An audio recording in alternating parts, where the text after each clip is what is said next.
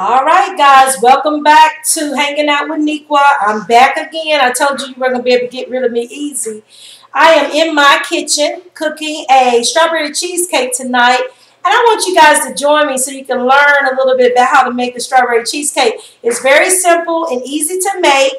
It takes probably less than 20 minutes to make it, depending on if you got all your ingredients laid out like you should. So let me just get down to the nitty-gritty and show you exactly what it is you need to make this delicious strawberry cheesecake. It's not the kind that you put in the oven. It's just simply the kind that you put inside of the refrigerator to chill, and it's a great way to please your guests when they come over for the holidays. So let's get started. I'm going to give you look at some of my ingredients I'm going to be using tonight. Tonight, I'm going to be using a Philadelphia cream cheese block. And so I've got 3 of them that I'm going to use because I'm going to make a total of 3 pies. So you can see, you can use any brand that you want to use, but this is Philadelphia cream cheese, as you can see. And I'm pretty much going to be blending the Philadelphia cream cheese in a bowl. Similar, you can use any kind of bowl. It doesn't necessarily have to be this particular type of bowl. And once I get the Philadelphia cream cheese blended, I'm going to use Cool Whip. Cool Whip is a very smooth tasting whipped cream that you can use to blend up the Philadelphia cream cheese and make it a little bit more creamier and softer. So that will go in, and I've got 3 containers of the Cool Whip whipped cream. My third ingredient is strawberry fruit filling and topping. I'm going to put it where you can see it. I've got the brand Lucky Leaf. You know, just make sure when you go in, you're not picking up the wrong thing. Make sure it's fruit filling and topping, and it's not some fruit that is in a can in some sugared water, because you can easily buy that and not realize that you're not buying the filling. So you want to make sure you're not doing that. And I would say each pie is going to probably need an estimate of 1 can on top of it to give it a nice topping on top of your pie. So I got 2 cans of that. And then last, I have my powdered sugar. This is the white powdered sugar that you can use. I'm going to put it up there so you can see it. This is a very quick recipe, like I said before, and it's going to be so delicious. You'll see once I start making it, you'll see how it needs to be blended and how we're going to pour it into this nice Keebler graham cracker crust pie. So it's pie crust pretty much. And pretty much I want to let you know that you can make your own graham cracker crust. All you need is like a glass pie dish, and you can pretty much buy some graham cracker crumbs in a box. Once you buy the graham cracker crumbs in a box, you can put it inside of a bowl, add salted butter, and if you don't want to eat a lot of salt, you can add the butter that does not have salt in it, and you can mix that mixture up after you melt the butter, and it'll give you a soft feeling of a pie crust that you can take and just smooth it out inside of a pie pan. And so it'll turn out just like this. You can make the crust, the graham cracker crust, thin, or you can make it thicker. It depends on whatever you want it to taste like. So anyway, I'm going to be using Keebler, and that's a quick way to get the job done quickly without having to spend all day and night and evening in your kitchen trying to make this delicious strawberry cheesecake pie. So we're going to go ahead and get started. I'm just going to grab my scissors so I can have something to open up my containers and pour them into my bowl. And then we're going to get started. It's going to go by really quick, and you're going to really enjoy it. So I'm glad to have you back into my home again. And I look forward to seeing you guys futuristically. And I hope that since the last time I posted, you went on and subscribed to my station. So far, I've got 48 subscribers. I'm very happy about that. And so we welcome you. So just give me a minute. Let me grab a scissors.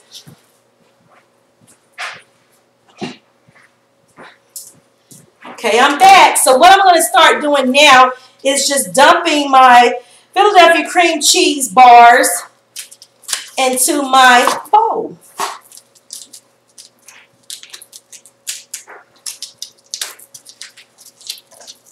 I'm smiling from ear to ear because this is something that I love to do, and that is cook. And I'm so excited about showing you guys how to make my navy bean soup. Oh, you're going to love it. Easy to make. The beans actually have to soak for 24 hours.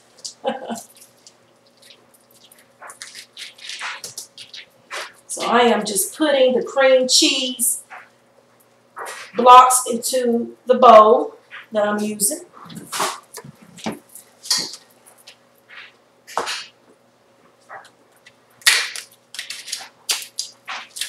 And for all the non-cookers out there that's learning how to cook, maybe in your early 20 years of age, you can always tune in or chime in and comment and tell me some things that you would like to see me cook. It doesn't have to be something that's hard to cook, just something simple like rice or grits. That's pretty much what my YouTube channel is all about, just showing the new millenniums how to cook the simple things, because when I was in my early 20s, I didn't even know how to boil rice. So my mom, she came over and she showed me one night how to boil rice, and the different things that I needed to know how to cook. I would call her and ask her how to cook something. I know you guys can probably relate to that. I'm not on this channel trying to say I'm an expert cooker. I'm just on here trying to just do something fun and teach those that don't know. And the ones that get on that are old school cooks, they can pretty much, they can criticize me all they want to. I'm used to constructive criticisms, and it doesn't bother me at all. So I'm a businesswoman, and I've had to learn over the years to build thick skin to deal with different socioeconomic status of people, different class of people, and it has not been easy, because everybody comes with motives that are not out for your best interest. But thank God, throughout the years with prayer, I've learned how to not have biasness against different people. And I think that I've pretty much summed up what my channel is pretty much all about. And that's just teaching those that want to learn. And the ones that know already how to cook, kudos to them. And you're welcome to watch it anytime. I like to keep a towel in the kitchen because it's very cost effective and keeps you from having to use paper towel while you're cooking. I like to have a towel nearby where I can wipe my hands. And so I kind of pretty much throw it over my shoulder when I don't have an apron on and I'm cooking something kind of messy like this, because when you're blending things, it can go all over the place if you're not careful. So I got my scissors, and now I'm cutting up my Cool Whip container, trying to get in it. Got my spoon here. And I'm dumping my Cool Whip in because this is going to help break down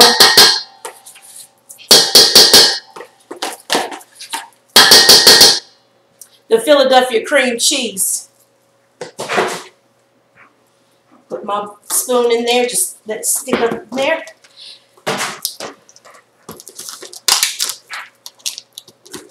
Today was an extremely busy day. My employees wanted me to cook them some barbecue chicken, and so I baked the barbecue chicken. I need to use the right grammar when I'm on here, right? But anyway, I baked them some barbecue chicken today, and they absolutely loved it. And I took one of these pies, a strawberry cheesecake pie, up to them today. And I promised them that I was going to make a strawberry cheesecake that I bake in the oven. But they've gotten to the point now where they want me to bring another one of these up there to them tomorrow to the job on my business. So I'm going to do that for them. So one of these pies that I'm making is going to go to them. And then I gave out, because I actually made 3 pies this morning. And I gave out a pie to my godfather and a lady at the Dollar General.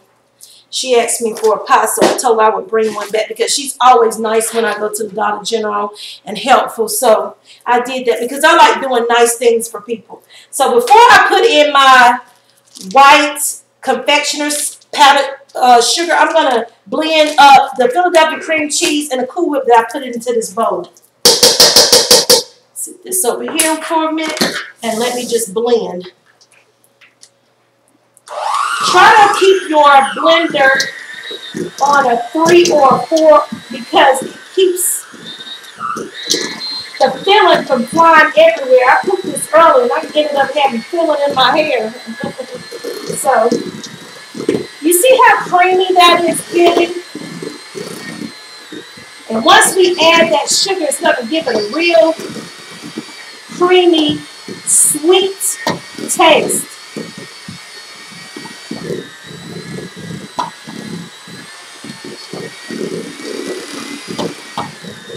This is a very nice dish to take to a potluck if you work in corporate America. They have a lot of potlucks in corporate America. I don't know if they still do that or not. I worked for corporate America for probably about 10 years. And they will always have these potlucks.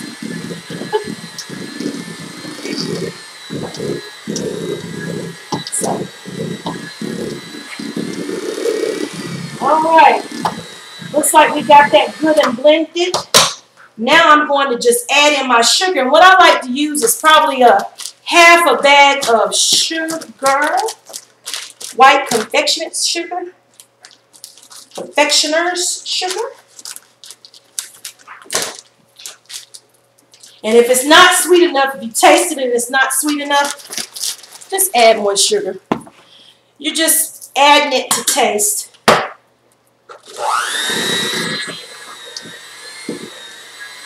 You put this inside of the refrigerator and let it chill. It is so good.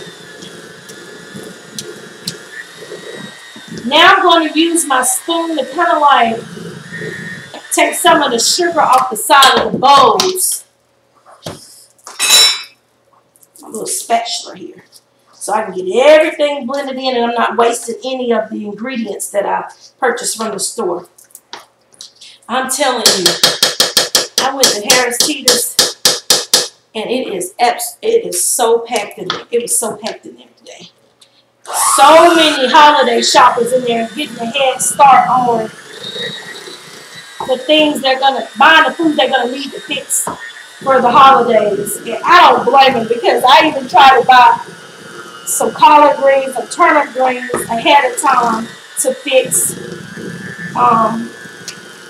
Because those are the things that run out really, really fast in the store. But as you can see, I like to turn my bowl as I'm blending.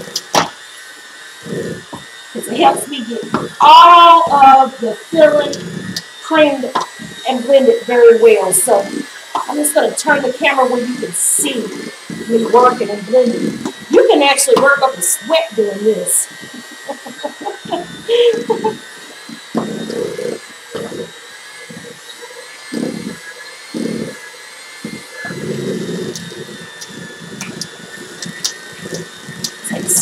This is probably the hardest thing you have to do making this pie.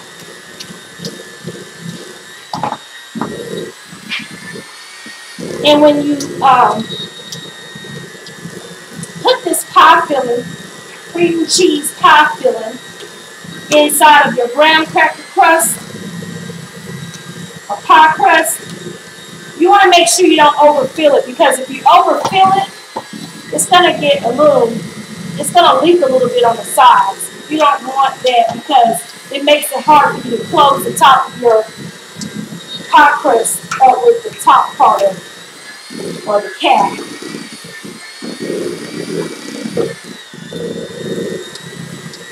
So, I'm just going to give it a little shake, get some of the pie filling off of my blender.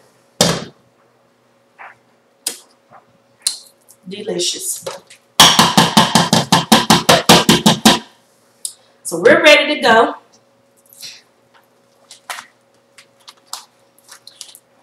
Now I'm getting ready to work with my graham cracker pie crust.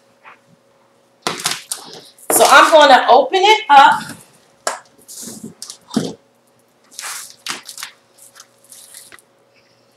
and start filling my pies, my pie crust, up with the filling. And if you don't use all the filling, that's good. You can always wrap it up and put it in the refrigerator and buy another graham cracker pie crust and fill one later. And I like to save the top of these because they have, it's good for storing. You just pretty much cover your pie up like that. Seal the sides, and it keeps it sealed tight, and you can store it in the refrigerator with no problem. Look, it has an ingredient, a recipe on the back of, it had a recipe on the back of the top of the pie crust. So I like to hang on to these. This one has a double layer pumpkin pie, and then it has a 5-minute double layer chocolate pie. So that looks like it's going to be something good to fix in the future. And I may include that on my YouTube channel. So I'm going to continue on because I know you guys ain't got don't have all night to watch me. So taking this off, paper off, putting it in the trash. And now I'm going to start filling my pie crust. Just put some inside of the pie crust shell. And you don't need that much. Just right, the amount I put in here is enough. See? Just like that. Yummy, yummy, yummy. I love doing what I'm doing, and that's cooking in the kitchen. It's very therapeutic for me. There you go. My mom, she's enjoying watching my YouTubes. She doesn't even watch cable. She watches YouTube. You know, a lot of people don't watch cable TV anymore. It's about YouTube nowadays. Get you a smart TV and just go to town watching your YouTube clippings or shows or videos. I enjoy them. Get that out of the way. So now, push everything aside, and I'm going to just start dumping my strawberry fruit filling and topping on top of my delicious cheesecake pie. I get it open. There you go. So, just take this little pie cutter, and I'm going to just lay it down, spread it on top of your pie. Look at there. Oh, that looks so delicious. And when it chills, I'm going to be the top of the town like I was the day at work. They love these pies. To the point they want me to bring them some back, and I got 2 people wanting me to make them a strawberry cheese pie. Cream cheese pie, my add. So, voila. This is what we got. See how good that looks? Once it chills,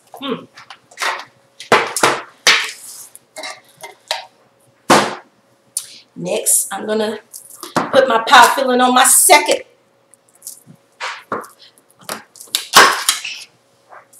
pie.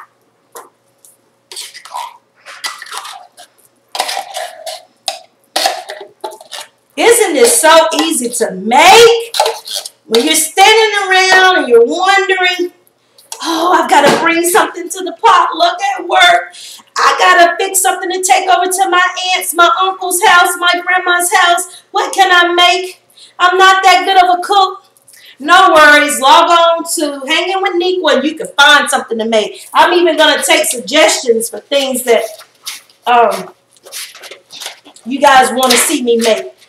It doesn't have to always be something I have made before. It could be something I've never made before. And I will be glad to research it, find out how to make make it for you and come on my YouTube channel, Hanging with Nequa, and make it.